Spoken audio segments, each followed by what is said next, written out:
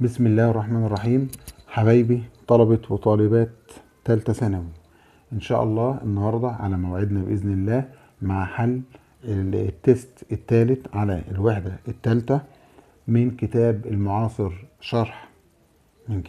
المعاصر شرح. طبعا صفحة 111. نسمي الله كده ونبدأ. الجملة الأولى يا شباب بتقول sometimes you not the files you need for free. طبعا الجملة هنا هتبقى download، يبقى sometimes you download يعني تنزل أو تحمل الفايلز، الملفات اللي انت محتاجها مجانا.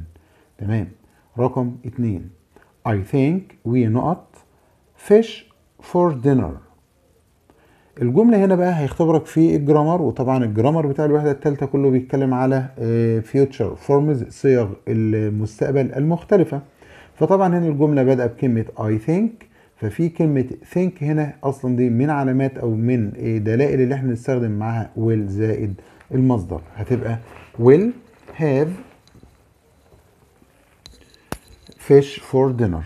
تمام. يبقى رقم 2 هنختار letter A اللي هي will have. رقم 3 I like that photograph on your computer. طبعا نختار screen، يعني أنا حبيت الصورة اللي هي موجودة على شاشة الكمبيوتر بتاعك.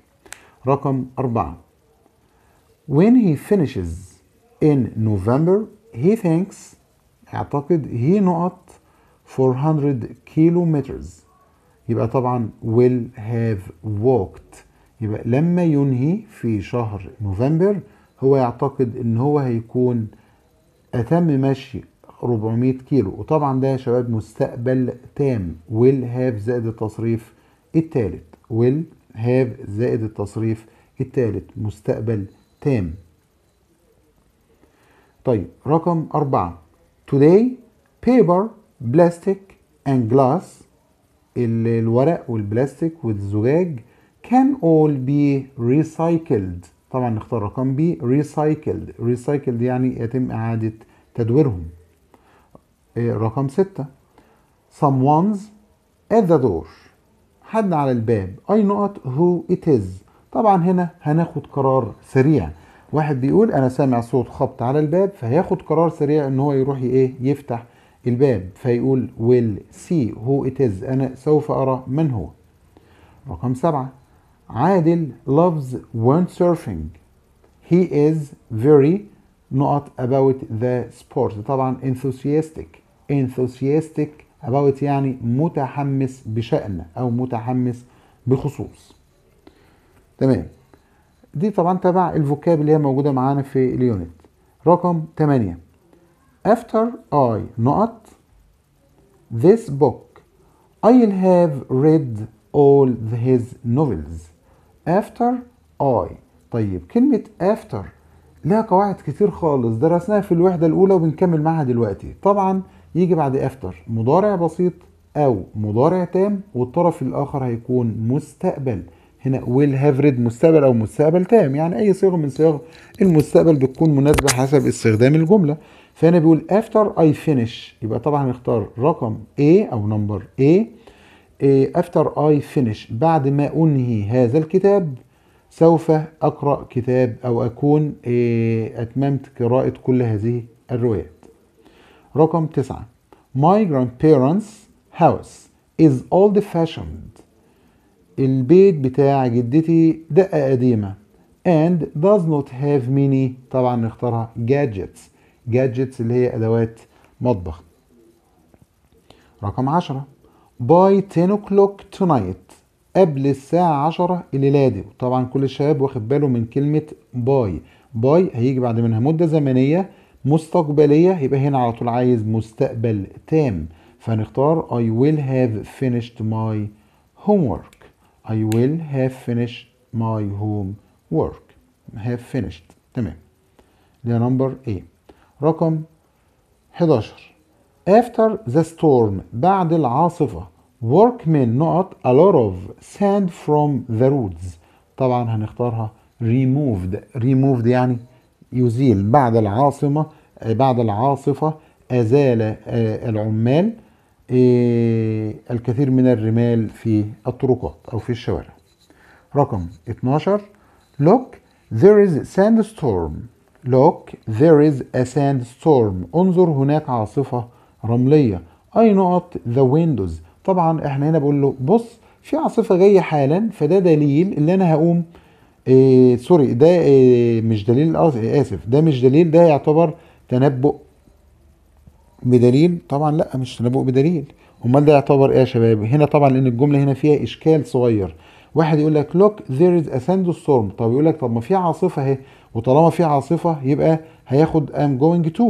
فهنا اصلا ما جابلكش I'm going to، ده هنا الراجل بيقول ان في عاصفه فهياخد قرار سريع انه يقفل الشباك، يبقى هنا ده قرار سريع. look there is a sandstorm I will close the windows. انظر هناك عاصفه أنا سوف أغلق الشبابيك، يبقى هنا ده قرار سريع. رقم 13 Before you can cook these beans، قبل ما حضرتك تقدر تطبخ الفول ده. You have to نقط them for 3 hours. طبعا هتبقى soak يعني ينقع أو ينقع. انقع الفول 3 ساعات قبل ما تسويه أو قبل ما تطبخه. تمام. ونكمل يا شباب مع بعض صفحة 112 الجملة رقم 14 This autumn my friend نقط a long way for charity. طبعا هتبقى is walking يعني في هذا الخريف صديقي مرتب انه هيمشي مشوار طويل لصالح مؤسسة خيرية.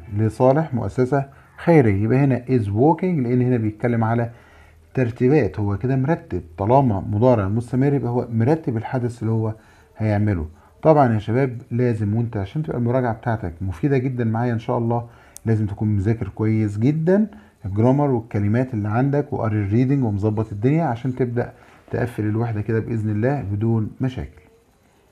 رقم 15 The story is an interesting نقط of fact and fiction. fact and fiction اللي هو الواقع والخيال او الواقع والحقيقة والخيال. طبعا هنختارها رقم سي mixture يعني مزيج او خليط. يبقى القصة ممتعة جدا او القصة ديت عبارة عن خليط ممتع جدا من الواقع والخيال. 16 This school not 50 years old next year. طبعا هنا هتبقى will be لان هنا بيتكلم على future facts حقائق مستقبلية، فهتبقى will be. رقم 17 The television is not on. التلفزيون ليس مفتوحا. Can you press the on button. يعني ممكن حضرتك تضغط على الزرار button. طبعا في ناس بتقولها button وكده لكن النطق السليم بتاعها تبقى button اللي هو الزر. رقم 18 We not fish for dinner. It's been planned.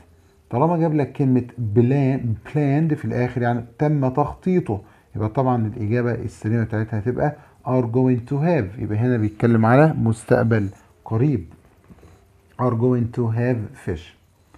رقم 19 His novel is not as an ebook yet but you'll be able to get it next year. يبقى هو طبعا هنختار رقم دي available يعني متاحة. يبقى هذه روايته ليست متاحة ككتاب إلكتروني بعد ممكن تحصل عليها السنة الجاية. رقم 20 at 1 o'clock tomorrow الساعة 1 بكرة I not lunch with my friends. طبعا هنا يا شباب هنختار will be eating مستقبل مستمر لان هنا بيقول ان بكرة يعني حتى وقت محدد في المستقبل، في وقت محدد في المستقبل سوف نكون مستمرين في حدث معين. يبقى المستقبل المستمر هيعبر على حدث سوف يستمر في وقت محدد في المستقبل، فطبعا الإجابة هتبقى will be eating.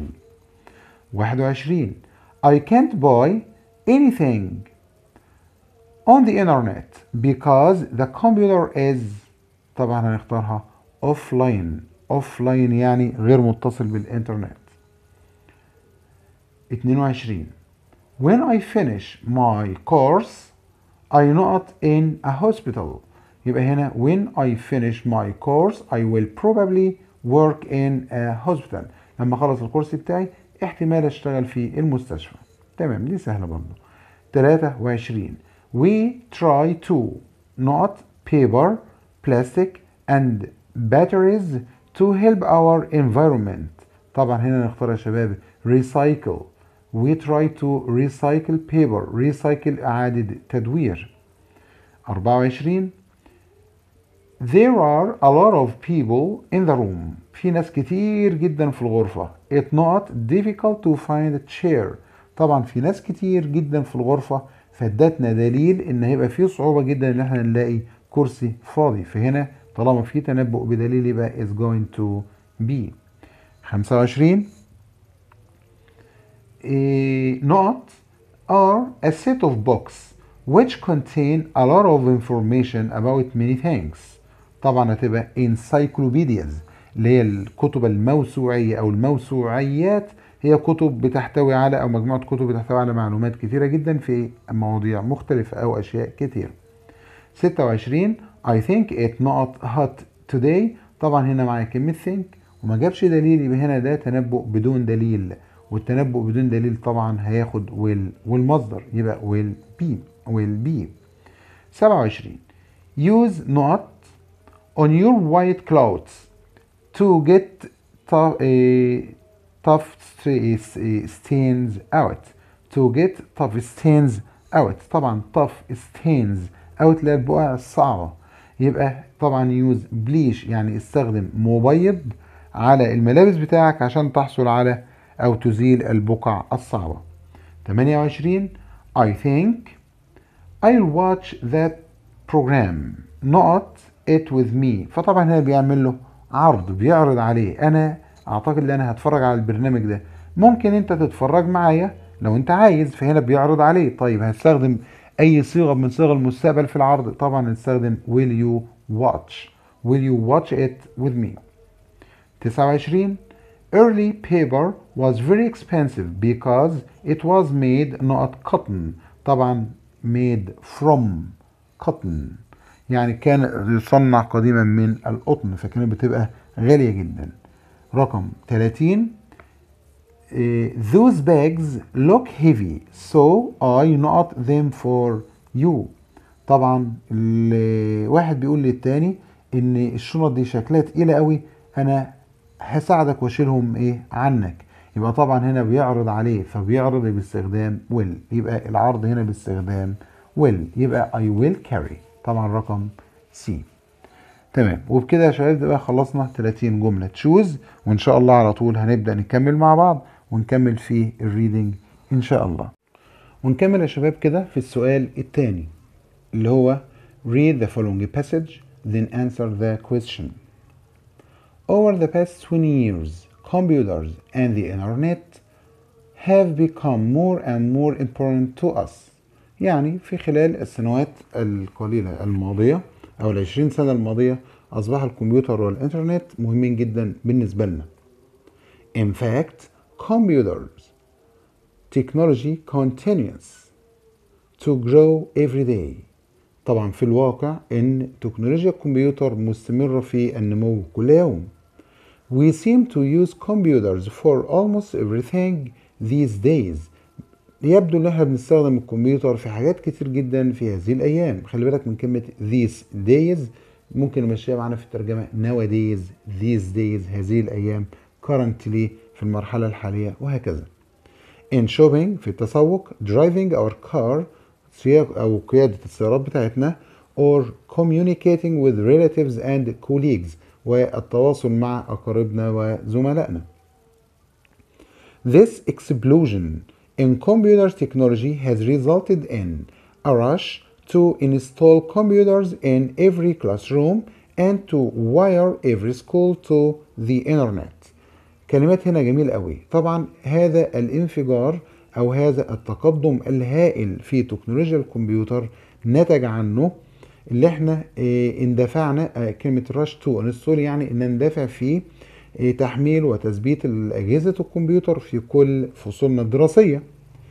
and to wire every school to the internet. كلمة wire لوحدها يعني سلك، لكن هنا wire يعني نربط المدرسة بالإنترنت. تمام.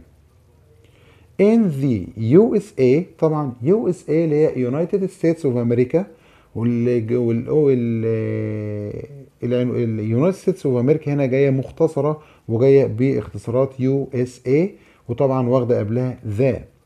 Between 1984 and 1997 alone, the number of computers in secondary schools increased to more than 8 million sets.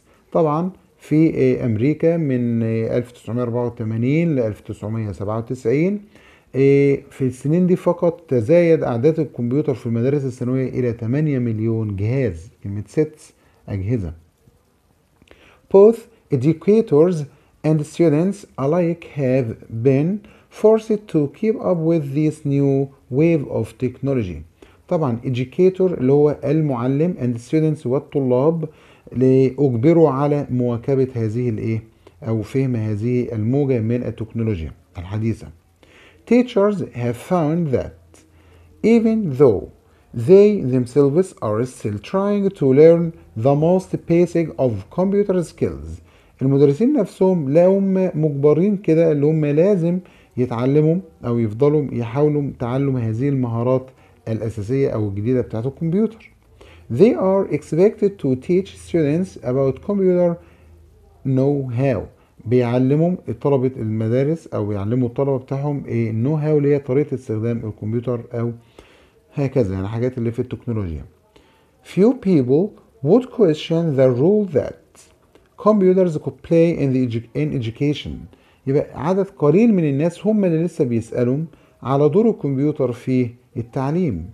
Some educators، بعض المعلمين claim that students given the opportunity to use them in a classroom setting will get better grades than those who learn without having had any computer experience. طبعا بيدعي المعلمين ان هو الطالب اللي عنده الفرصة لاستخدام الأجهزة الكمبيوتر دي في الفصول هيجيب درجات أعلى من الطلاب اللي هم ما بيستخدموهاش في أو ما عندهمش خبرة في استخدام الكمبيوتر. These people say that just as computer technology has improved the way cars work, computers will make the classroom a better place to teach concepts. طبعا concepts يعني مفاهيم and ideas وأفكار that students need to become brighter, more successful adults. طبعا عشان يبقى الطلاب يبقوا عندهم أو قادرين يصبحوا أكثر ذكاء وأكثر نجاحا من البالغين.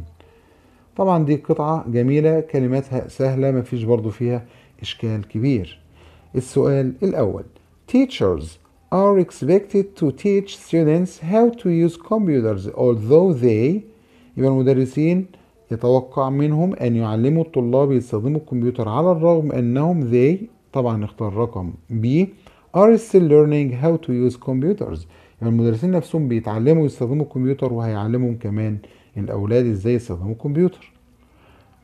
رقم 2 Few people would question the role that computers would play means. الجملة دي معناها يا شباب إن عدد قليل من الناس هم اللي لسه هيسألهم على دور الكمبيوتر في التعليم.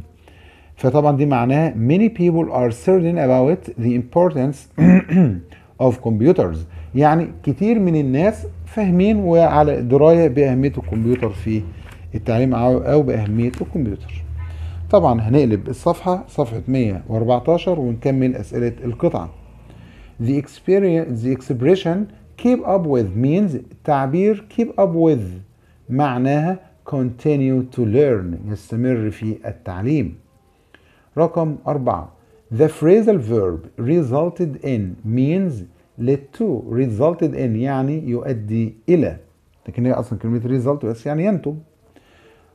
رقم 5 The opposite of wire is disconnect. disconnect يعني غير متصل، يبقى كلمة wire معناها connect متصل هيبقى عكسها disconnect غير متصل بالإنترنت طبعا. رقم 6 The best title for the passage is. العنوان المهم جدا للقطعة هو، طبعا العنوان الأفضل هيكون هو the computer and the internet. رقم B الأسئلة بقى اللي احنا هنكتب فيها شوية.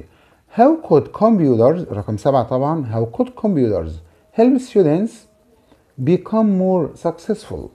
طبعا الإجابة هتيجي من القطعة السطرين الأخر خالص. Computers will make the classroom a better place to teach concepts and ideas that students need to become brighter, more successful adults. تمام. السؤال رقم 8. Give an example from the passage that shows the computer have been widely used in secondary school أو secondary education. ادينا أمثلة من القطعة تبين إن الكمبيوتر بقى يستخدم على نطاق واسع جدا في التعليم الثانوي. طبعا هتبقى الفقرة الثانية السطر الثالث.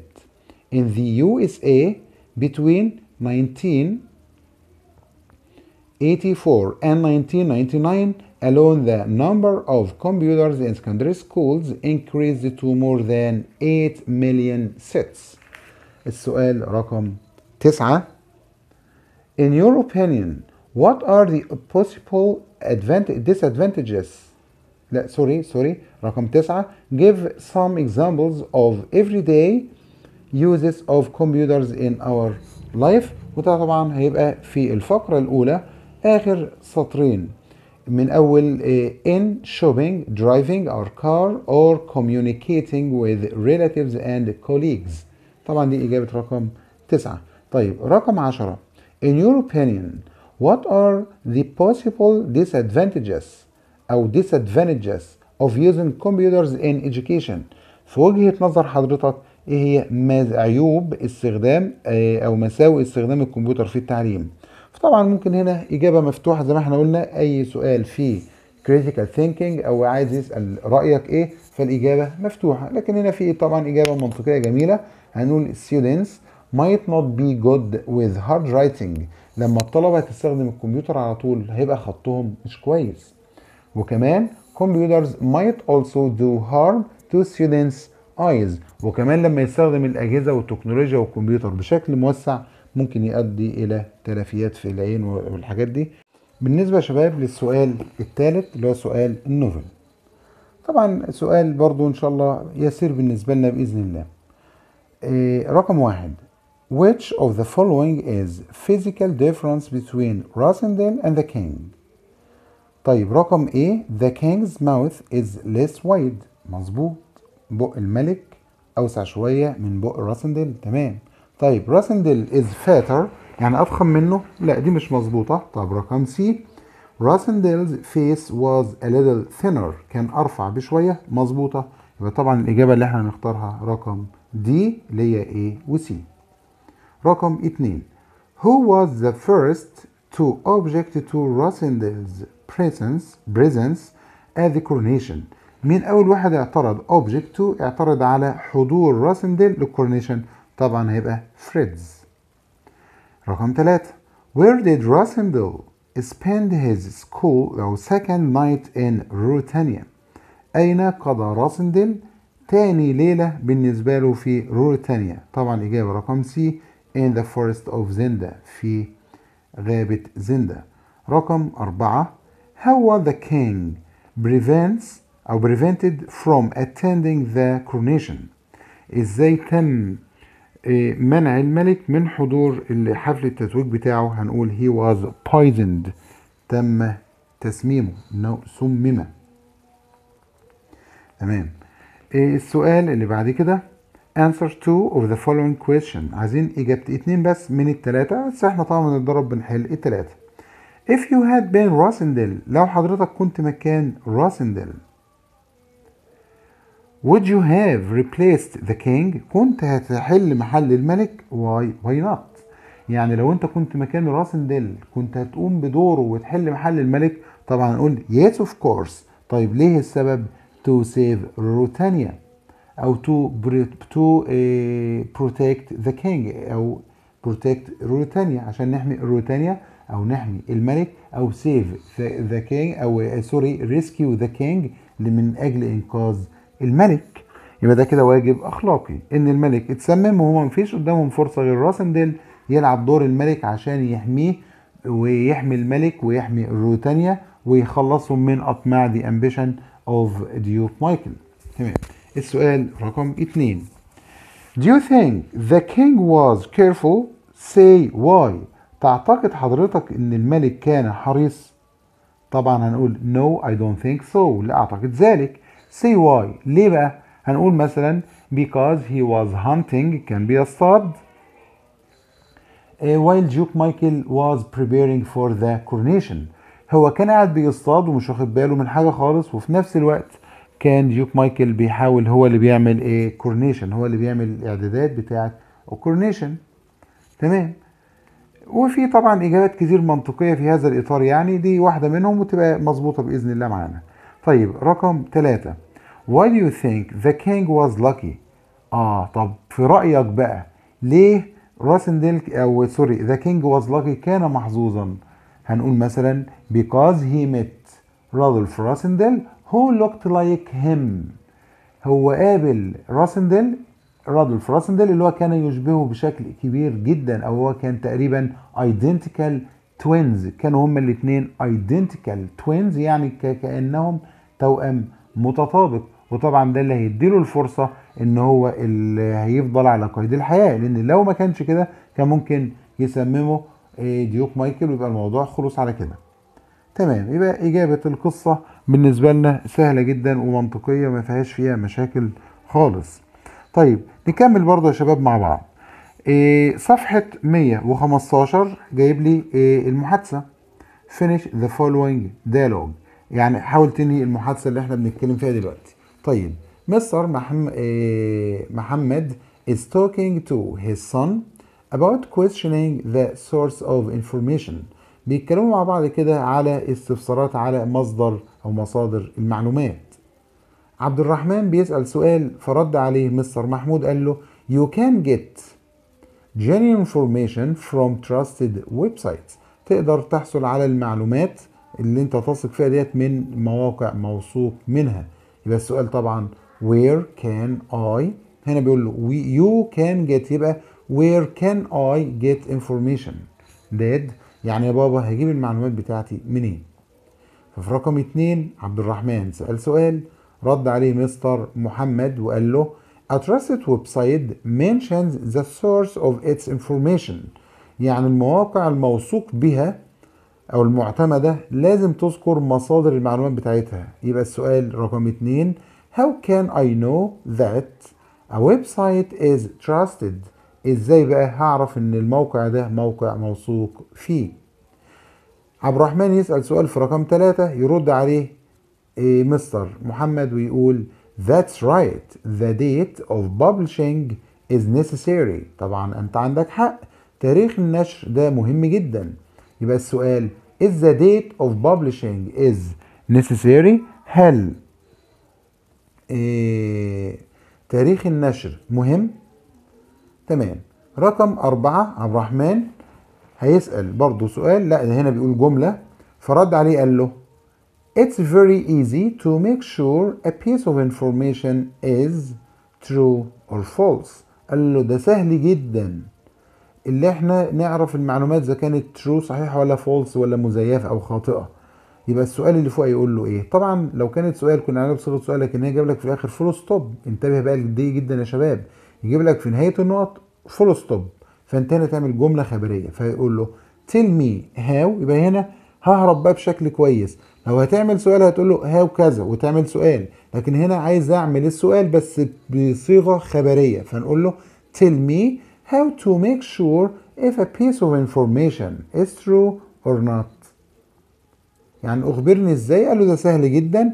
وبعدين في رقم 5 يقول له check if the piece of information is available on other websites. يعني اتأكد ان المعلومة اللي انت هتجيبها ديت متاحة على مواقع اخرى. فيقول له عبد الرحمن great so finding the same information on a lot of websites makes it trustworthy يعني لا تستحق او تكون موثوق بها. لو احنا لقينا المعلومات في مواقع مختلفة يبقى هنا موثوق بها فطبعا هيرد عليه في رقم 6 ويقول له that's right، هذا صحيح، او you are right، انت عندك حق. هيقول له thank you dad، شكرا يا بابا. طيب السؤال الخامس، write an email، هنكتب ايميل في الموضوعين اللي جايين دول، واحد من الموضوعين دول. how to question the sources of information and news، ازاي نتقصى على مصادر المعلومات والاخبار. رقم 2 the importance of reading، اهمية القراءة. طبعا احنا كنا القطعة من وحدتين كده كنا بنتكلم، واحدة او اتنين كنا بنتكلم على اهمية القراءة، وكانت تقريبا الوحدة اللي فاتت اللي هي الوحدة التانية. تمام. السؤال اللي بعد كده سؤال المحادثة، سؤال الترانزليشن، ترجمة. translate into Arabic. to make paper from wood, logs are broken into small pieces which are mixed with chemicals and then bleached. لكي نصنع الورق من الخشب يقطع أو يجب أو سوف نقوم بتقطيع الخشب إلى قطع صغيرة جدا، ثم نخلطها مع بعض المواد الكيميائية، ثم نضيف لها المبيض أو ثم نقوم بتبييضها. تمام. السؤال الثاني sports reinforce، طبعا reinforce يعني تقوي أو تعزز. values important to society، يبقى تعزز أو تقوي الرياضة القيم الهامة في المجتمع. like honest competition and teamwork، مثل التنافس الشريف والعمل بروح الفريق. تمام. هنكمل بعد كده يا شباب. الترجمة translate one sentence only into English. رقم 1 لقد حفظت لنا الكتب والمخطوطات آداب وفنون وعلوم الأجيال السابقة. يبقى الترجمة بتاعتنا يا شباب هنقول books and manuscripts. manuscripts اللي هي المخطوطات، manuscripts have preserved the literature، حفظت الأدب، arts والفنون and science of previous generation، بتاعت الأجيال السابقة. طيب رقم 2 هل تعتقد أن الكتاب الإلكتروني سيحل محل الكتاب الورقي كوسيلة للتعلم؟ ده جميل أوي الترجمة دي. يبقى do you think the e-book will ever replace يعني يحل محل the paper book as a mean of learning، كوسيلة من وسائل التعلم؟ طبعا ان شاء الله برضو تبقى تراجم بالنسبة لنا سهلة ومفيش فيها مشاكل خالص. طبعا نشكركم على حسن استماعكم لنا، ونتمنى لكم المزيد من التوفيق ان شاء الله. وكان معكم مستر شريف الحلواني، شكرا.